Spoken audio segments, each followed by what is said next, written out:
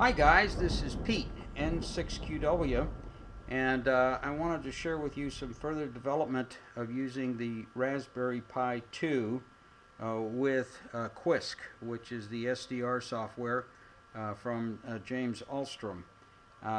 Right now I have a very interesting configuration and I want to share with you. In the last video I went over the Softrock V6.3, which is this little box right here.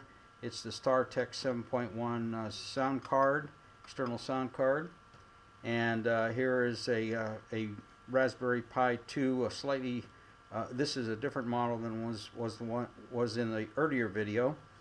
And we have the Logitech speaker systems back here, and something new is a Motorola Atrix 4G, what they call a Lapdock. It's a laptop dock for one of their 4G phones, and it has an HDMI input and also has a USB input. So it's possible to use this Motorola Atrix Lapdock as part of the display and the keyboard and the mouse for the Raspberry Pi. And right now we have Quisk operating on here. And this is the signal right here. Like that.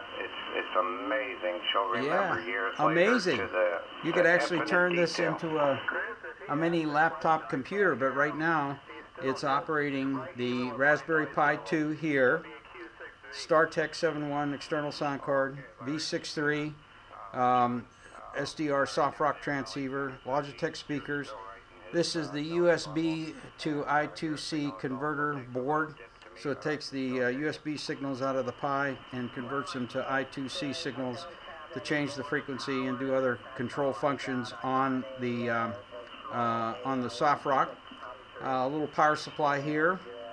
I am powering, interestingly enough, in the instructions I saw how to do this in the instructables said that the laptop or the laptop could power the Pi.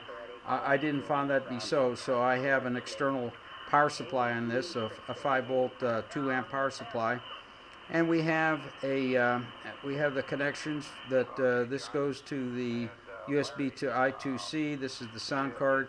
This USB connector here goes to the Lapdock, and I have one spare here that I've got an IDMax Wi-Fi dongle in there plugged in. So we're all set to go. I'm amazed that the quality is quite excellent. I should tell you this was a gift from Tom Hall, AK2B. Tom evidently had a spare one of these units excuse me, and contacted me and said, how'd you like to have one to play around with? Well, let me tell you, get yourself one of these lapdocs, because this now makes it possible to take the Raspberry Pi portable into the field and have a SDR transceiver battery powered. quite nice. So I'm kind of impressed. So you can hear how nice it sounds. I'll change the bandwidth. That's at 2.8 kilohertz. That's at 2 kilohertz now. So you can hear the background change. So the filtering works pretty good. There's 2.2, 2.5, 2.8, 3.0. So if you wanted to have one of those wide sounding SHB signals, you can.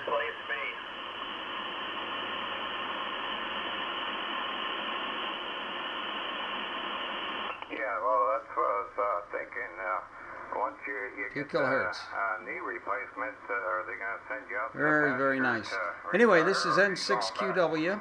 This is a Raspberry Pi 2 operating with the Motorola Atrix 4G Lapdock, and we got the Softrock V6.3 right here, the StarTech 7.1 Raspberry Pi 2. I do have a Raspberry Pi 3, but I just wanted, in this initial test, in case anything went wrong and I smoked something, I didn't want to smoke the Raspberry Pi 3. So I've got, actually this Pi 2 has been through the wars, so it's kind of my test setup. In the event that something goes wrong, I'll be able to fix it. I do have an external amplifier on this. I get about 45 watts out, So we've made a few contacts with it, and we're indeed very delighted. But this is a real find, the Motorola Lapdock Atrix 4G. And you have to buy some special adapter connectors. There are two connectors that are the micro males. One is the micro male USB, and the other is a micro male HDMI.